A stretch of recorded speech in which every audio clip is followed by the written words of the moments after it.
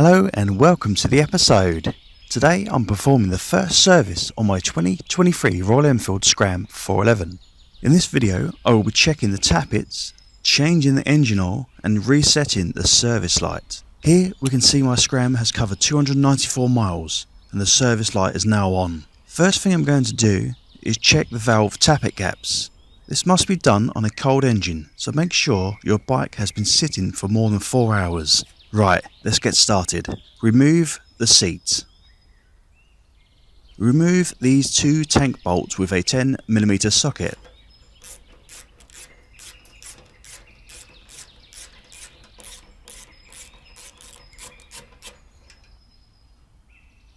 Remove the fuel line. Squeeze both edges. Only a small amount of fuel will spill. Next, remove the fuel pump plug. Pull down the rubber covering to gain access to the plug. Now squeeze the tab, push up and pull on the plug.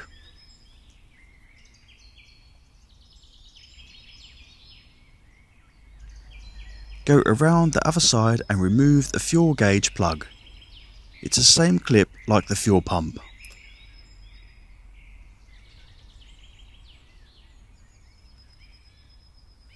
Lift the tank and pull back slightly.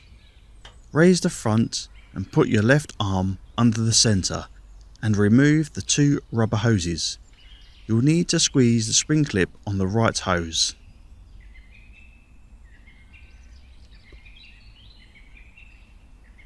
Clean any dirt away from the engine.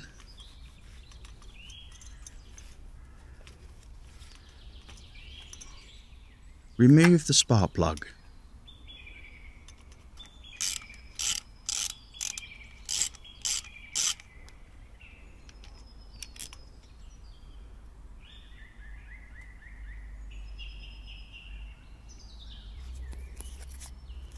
Place a piece of cardboard over the hole. Remove the crank cover.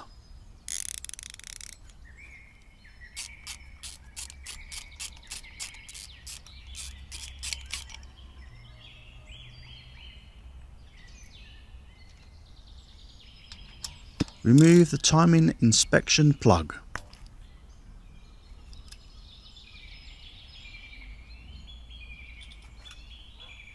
Turn the crank anti-clockwise. This is very important because you could damage the zipper clutch if you rotate it clockwise. Some older manuals will say clockwise, but this has been since revised. Look into the inspection hole. You'll see a line followed by a T. Match both lines up, one on the engine and one on the crank. Remove rear valve cover.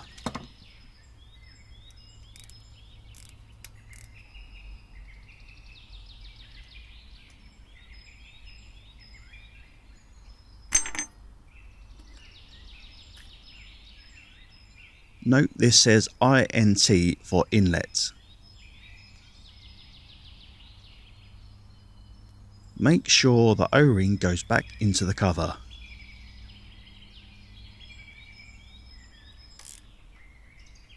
Remove front valve cover.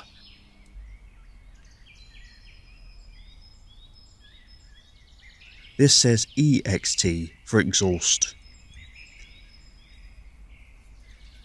The rocker arms should have some small free play. As shown, check the valve gap settings, grab the feeler gauge and check the gaps.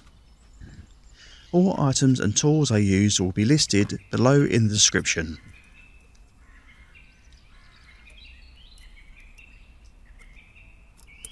This exhaust valve was too tight. Using a 10mm spanner, loosen the nut and turn the centre thread as required.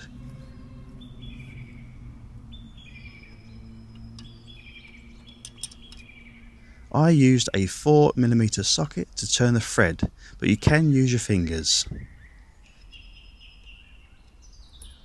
Once you have the right gap, the gauge should drag out with only slight resistance.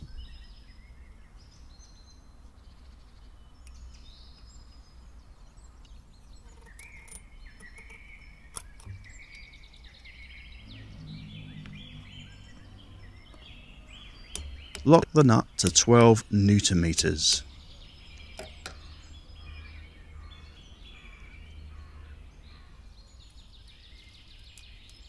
Now do the same for the inlets. The measurements are different here, so please check them before adjusting.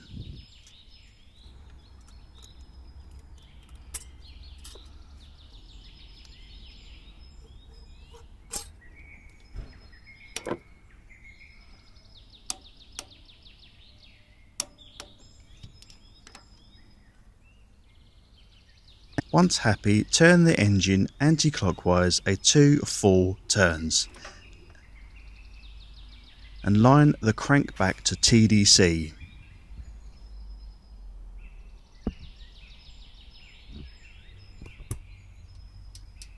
Recheck valve gaps, and if you are happy, reinstall the parts as shown and you are good to go.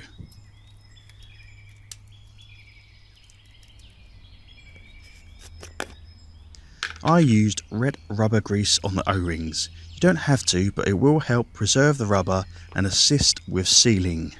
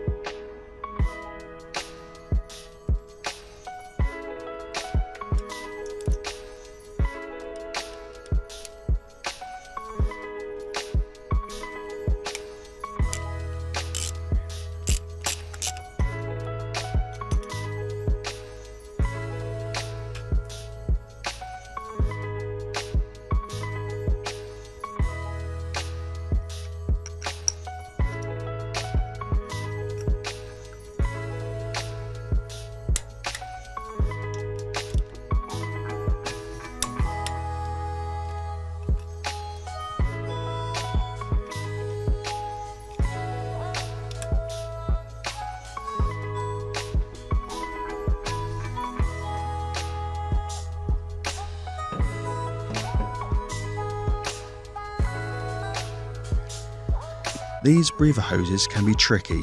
Slide the metal clip 3 cm down the pipe and then squeeze the clip and slide it up as you push it onto the tank.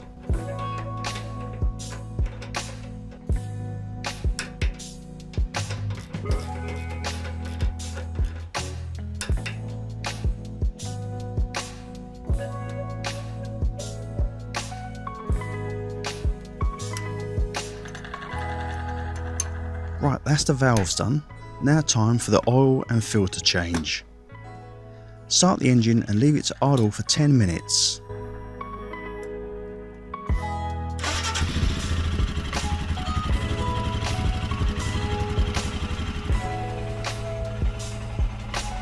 Turn off the engine and remove the oil filler cap.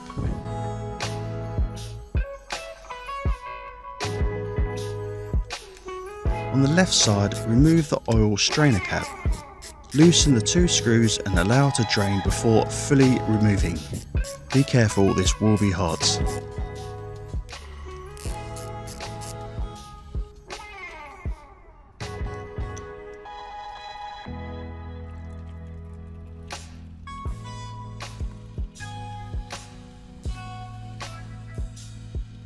Here you can see it has caught some debris, so it's done its job.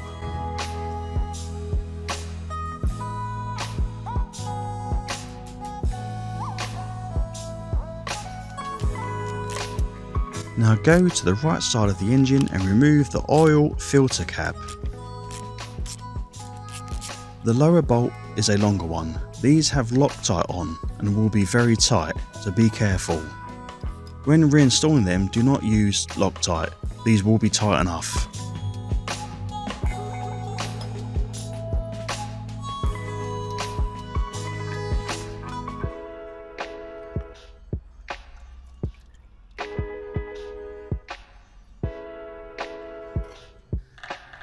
Only do this if you feel strong enough, but you can tilt the bike left to right. Oil will spill everywhere, so be warned.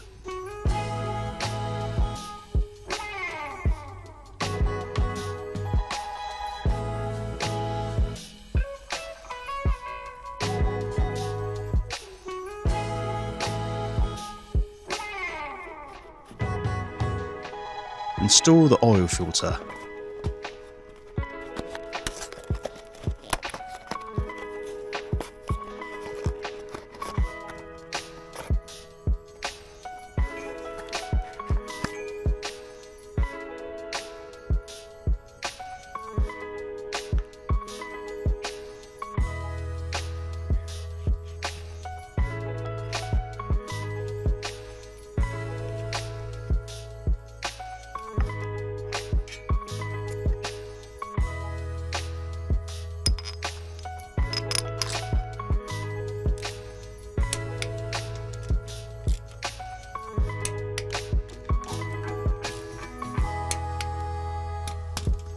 Clean the area.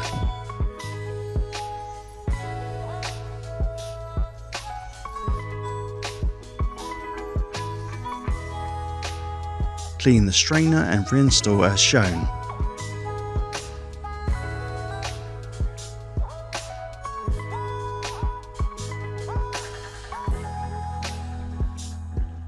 It's tapered and will only fit one way.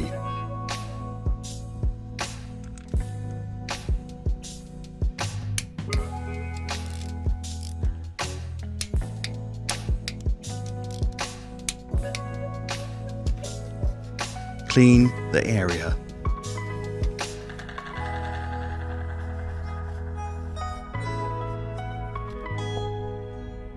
Grab your oil and put 1.5 litres of oil in it first.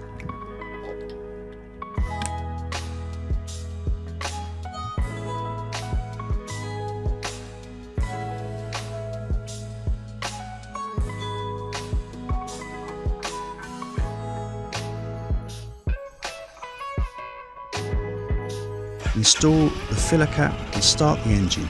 Check for any leaks.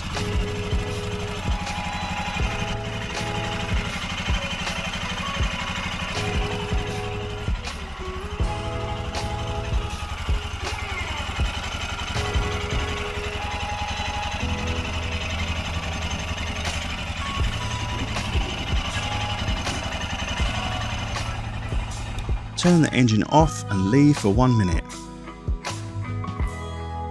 Add the rest of the oil until the inspection glass shows a maximum. Give everything a good clean.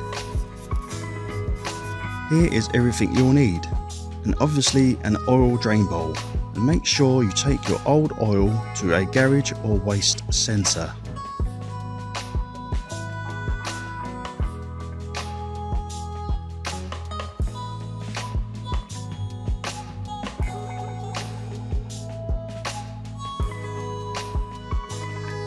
To reset the service light, turn on the ignition.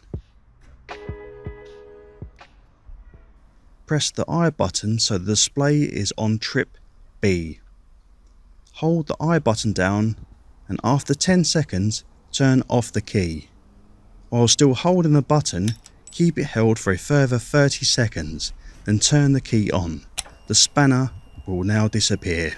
Thank you so much for watching. Please give a thumbs up as these videos take a very long time.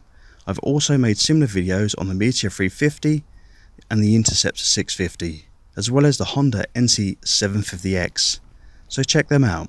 Please subscribe for more.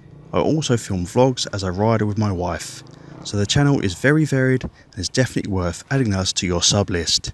So until then, I've been Nick and I'll catch you on the next episode. Ride safe.